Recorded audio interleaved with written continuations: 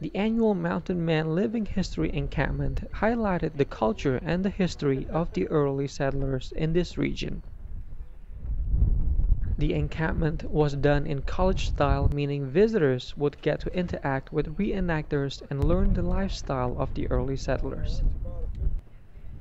Some of the popular lessons were flint knapping and tomahawk throwing. Several trade camps were available for visitors who wanted to own a piece of history.